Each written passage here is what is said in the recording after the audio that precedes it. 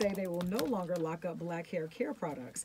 Walmart joined CVS and Walgreens in saying that they will ensure that the products will not be stored behind glass cases. The companies say that after taking a closer look at its security practices overall, they've decided the practice is out of step with the times that we're now living in, and that it sends a message of being prosecuted as soon as you walk into the store. It absolutely does. Why the hell is Glover's Main behind glass in Thousand Oaks? Well, Why? they needed somebody stealing it. You know there ain't people that live over there. Why the hell is Edge Tamer, Edge Tamer, and the Edge Tamers is locked up? Yeah. It's insane. And they do it because, yeah. That's true. That's true. Because the most things that are stolen are batteries and razor blades. You can walk And all laundry through those. detergent. Yeah. Laundry detergent. Well, they do have that Crest white strips locked up. They do. Yeah. And some perfumes. Yeah. What? Well, they do, like Mariah Carey's Butterfly. I don't know why. They need to let that fly away. Yes. In all the clarity. I can see I can see that because they can use those for, you know, to Yeah, make, but that's them though. yeah, but I don't understand why you locking up Jupe and Lagerfeld. Right? What are you gonna do with this gray flannel? You'll never get your hands on it.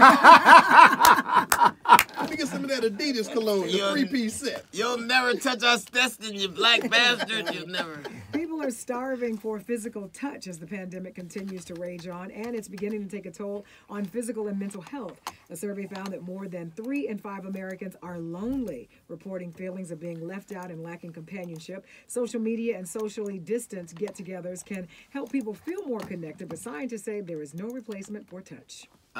Absolutely, and you know what? It was a poorly thought out, instituted thing that just everybody stay away from each other and wear a mask. And all of this has got stepped out. Like wearing a mask is new now. And then you know that Dr. Fauci is saying now that the reason that the administration didn't tout the virtue of wearing masks was because he knew that they weren't enough in production. So that's why you had a dumbass secretary. What was it? Dumb Surgeon General showing you how to make a mask out of bandanas, which have they can't stop bacteria. They just make you look like you're gonna rob a bank. Yeah. Right, so true. You know, it's interesting.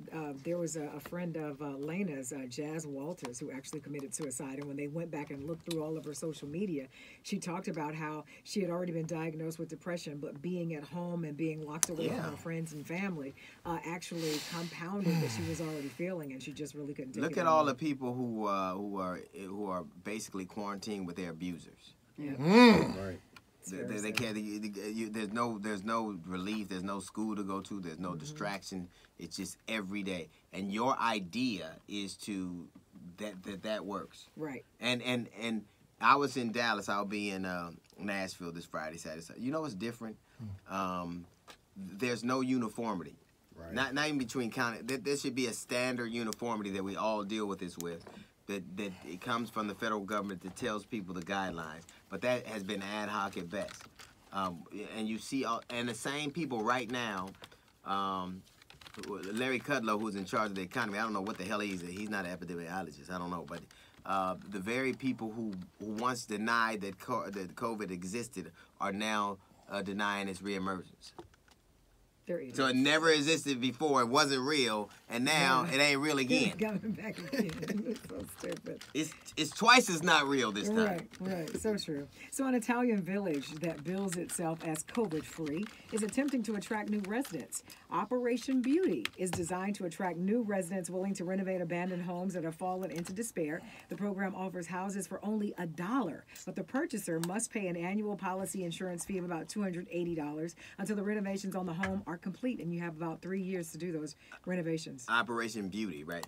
Well, I was thinking of starting a charity called Operation Booty for all the big girls who ain't got nowhere to live. Oh, yeah.